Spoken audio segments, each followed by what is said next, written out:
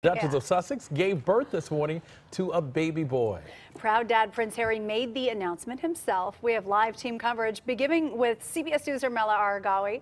She joins us now with all the details about the tiny royal. Hermela? This is all happening so fast. We heard she was in labor and then it felt like 30 minutes later she had the baby. So obviously they're doing a very good job controlling the information. This is the first child for Prince Harry and his wife Meghan. The formal announcement was just placed on an easel outside Buckingham Palace. It reads in part, "The Queen and the royal family are delighted at the news." And now the very excited new dad is hinting at when we'll see the family of three for the first time. I'm very excited to announce that Meghan and myself had a baby boy early this morning, a very healthy boy. Mother and baby are doing incredibly well.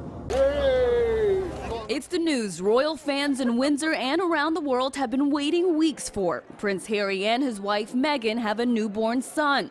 And as a first-time dad, Harry can't stop smiling. I'm so incredibly proud of my wife. And as every father and parent would ever say, you know, your baby is absolutely amazing. But this little thing is absolutely to die for, so I'm just over the moon. The baby boy, who's seventh in line to the throne, weighed 7 pounds 3 ounces, and Harry and Meghan are still thinking about names. It's been the most amazing experience I could ever possibly imagine. How any woman does what they do is beyond comprehension. It will be a couple of days before Harry and Meghan share their son with the world. The couple broke decades of tradition by keeping the birth of Britain's newest royal private. Prince Harry's mother, the late Princess Diana, started the practice of the royal reveal with the birth of her sons. Prince William and Kate also posed for the press with their 3 children on the steps of St. Mary's Hospital in London. But Harry and Meghan decided to celebrate as a family first. I think we'll be seeing you guys in probably 2 days' time as planned, as a family, to be able to share it with you guys and so everyone can see the baby.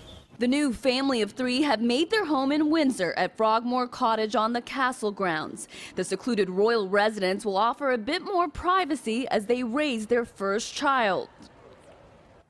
Prince Harry says they're still thinking of names for their newborn boy, and the couple says they'll hold off on a nanny and will instead have the help of Meghan's mom.